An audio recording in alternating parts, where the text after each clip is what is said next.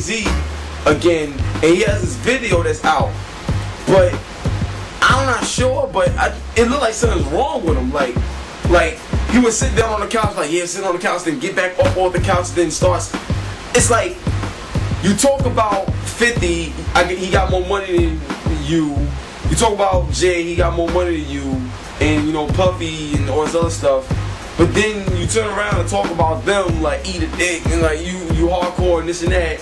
Then you talk to your homeboy that got a question mark on his head, who doesn't speak and plays chess by himself to help keep you on point and let you know what to do.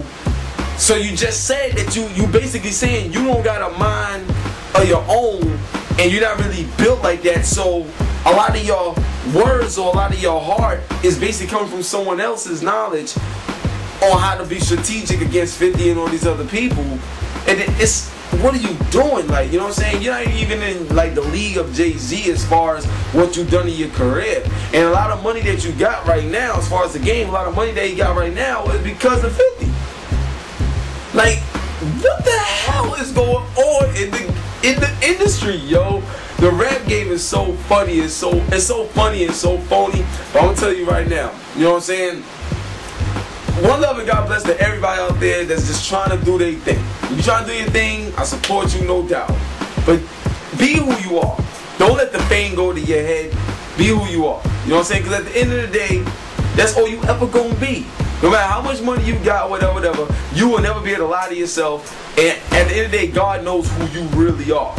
So you can't hide for nothing. Like, you know what I mean? Be who you are, and you will always be the best.